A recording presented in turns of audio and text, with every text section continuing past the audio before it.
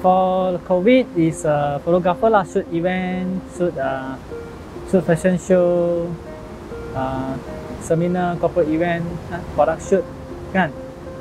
Tapi sekarang tak ada lah, kerja pun kurang, tak boleh buat event, so jadi kena cari wang lah, inilah saya cari wang punya tools.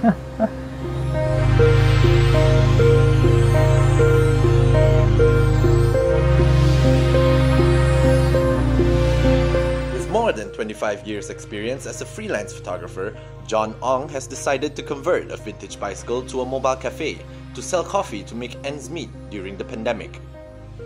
John said it was tough for him to earn a living during the pandemic because many companies had stopped organizing events and there were only a few who will hire him. Even if he gets hired for a freelance job, the organisers were only willing to pay half of his wages, which is not worth his time. Job tu pasal I think because of this timing, many people want to save money lah. I believe the big company want to save money. A full day event, full day means like 8 hours lah. Like you go there morning, you shoot until maybe 5-6 o'clock. The event end. So that one normally our service charge is about 1,800 to 2,000. Okay.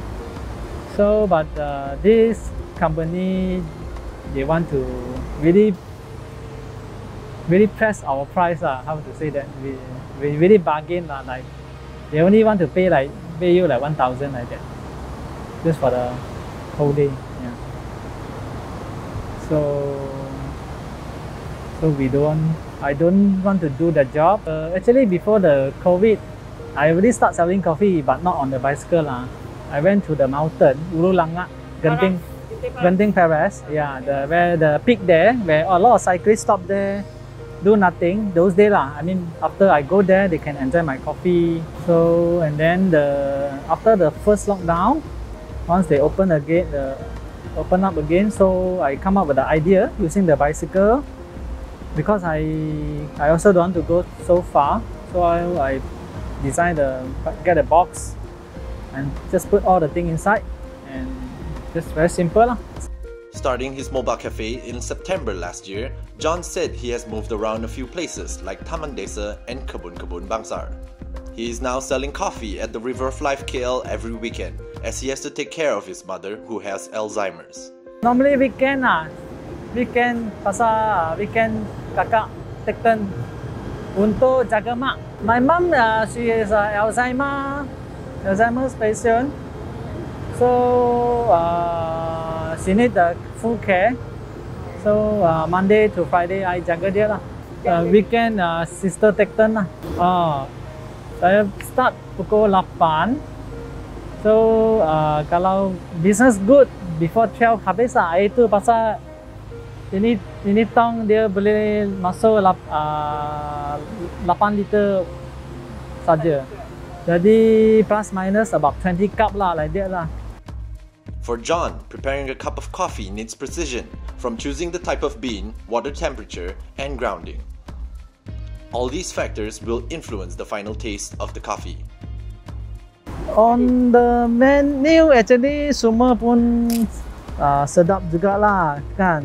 As I say, based on your tongue bak lah kan. So, but for people, they want to try something new, something different.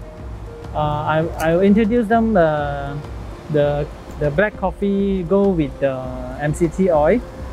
So after the mixing, they will become like a very, the coffee like have some sort of lemak and like a milky taste and caramels, that kind of flavor. And this is not just the oil, it's a MCT oil, because it's very healthy. If you drink coffee, you don't put sugar. Example, you drink a coffee like this, you can see the bean, then you grind the bean, you can see everything. Then you brew the coffee, then that means it's we like to call this is organic because you can see everything. John added he is not planning to expand his mobile cafe to a shop because it will take a lot of commitment. However, he is willing to collaborate with any coffee shop for business opportunities.